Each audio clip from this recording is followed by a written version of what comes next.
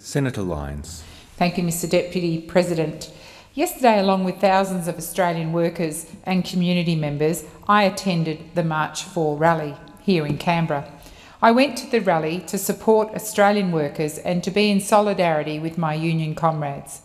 One of the key features of these rallies across the country was the Abbott government attack on penalty rates. There are up to 4.5 million Australians and their families who depend on penalty rates to make ends meet, and they have very good reason to be worried. Penalty rates have been under threat from the Abbott government since their election. If penalty rates are safe, why then give the Productivity Commission carte blanche to investigate the entire workplace relations framework? So sensitive is Minister Abetz to the whole issue of penalty rates, we had the most bizarre situation in Senate estimates last week, where the minister, supported by his bully boy backbenchers, was trying to get me to show him where the productivity inquiry said the word penalty.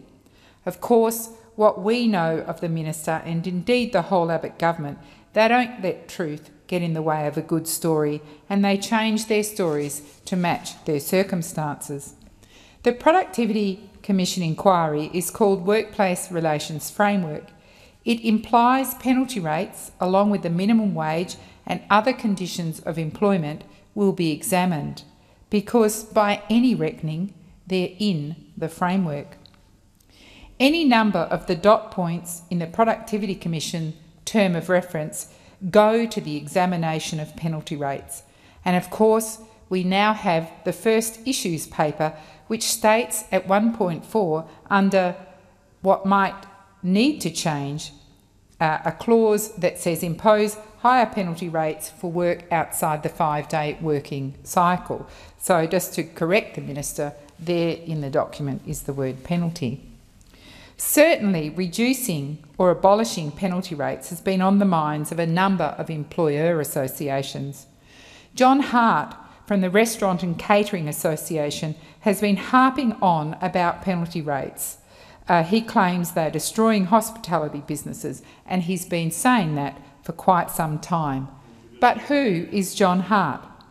Well, according to the Sydney Morning Herald on May 5 last year, he's Mr Hockey's man.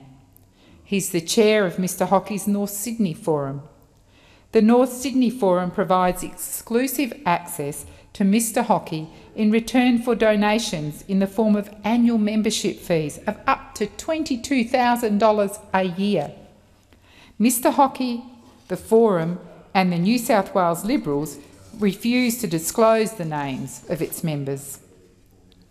A New Year's Eve 2010 fundraiser for disgraced former New South Wales Police Minister Mike Gallagher was held at Doyle's at Circular Quay. And I'm sure Mr Deputy President may not be familiar with Doyle's, but it's one of the foremost restaurants in Sydney.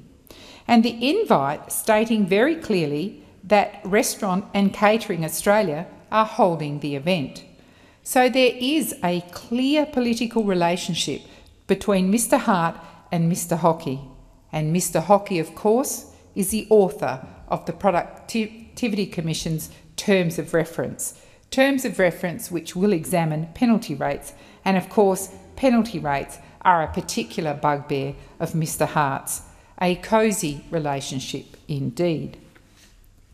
The Australian Hotels Association is also seeking unspecified reductions in penalty rates.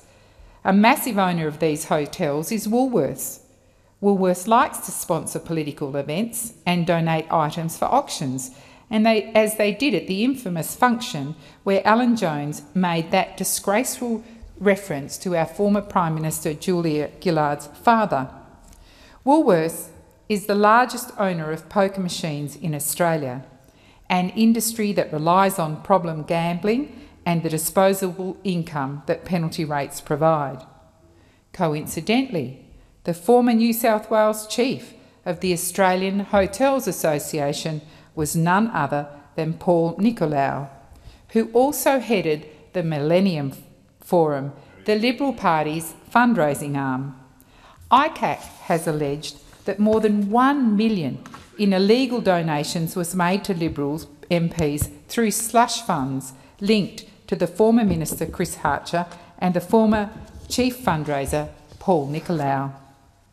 ICAC also alleges up to $700,000 in illegal donations was made to an organisation linked to Mr Nicolau called the Free Enterprise Foundation, which then funnelled the money through to the Liberal Party, another cosy relationship. Australia's biggest brickmaker, Australian Stock Exchange listed Bricksworks, wants its workers to start at 4 a.m. instead of the usual 6 a.m. as they do at present. And of course, Brickmaker wants that work to start without penalties, and in addition to that, Brickmaker wants to abolish weekend penalty rates.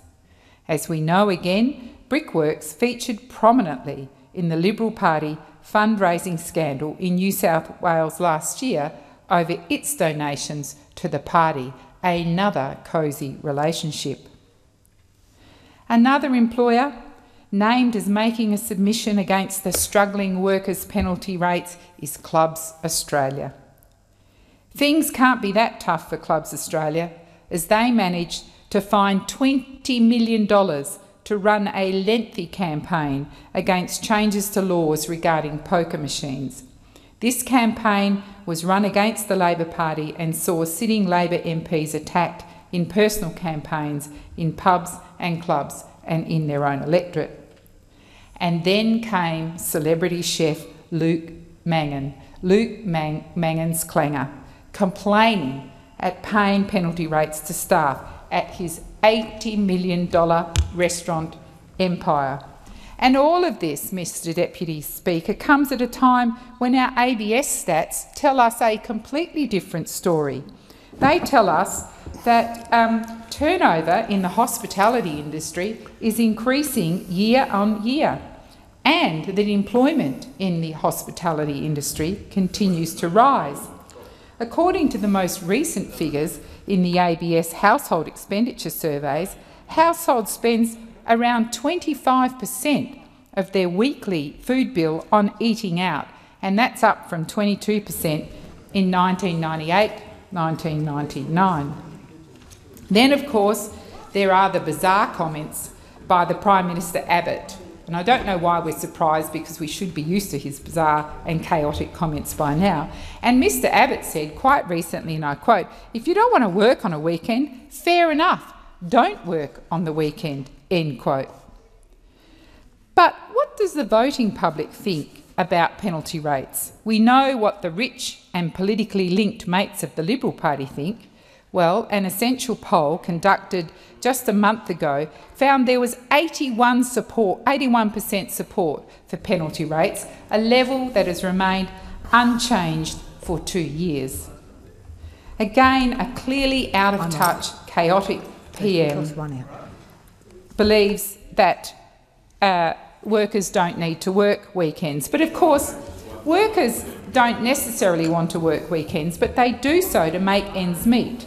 And the Prime Minister completely fails to understand that our communities wouldn't function without the essential services which operate around the clock, and the workers who provide that workforce in aged care, in hospitals, in emergency services, in disability services, cleaning, security, hospitality, airports, and the list goes on and on. Penalty rate workers miss out on a lot of family time, children's events, weddings, sporting events, Christmas, New Year, Easter and other public holidays. Australians take their leisure time seriously, and most of our leisure activities and family time takes place on weekends or at times when night shift workers are sleeping. And of course penalty rates can't and don't compensate for these sacrifices, but penalty rates are a significant part of take-home pay. Penalty rates represent around 30% of the total wage of penalty rate workers. And at the Perth rally yesterday, we heard from Jessie, a young hospitality worker. She said, "Where to begin? My penalty rates mean everything to me. I know it sounds cliche, but it's true. Without penalty rates, I would lose over 30% of my paycheck.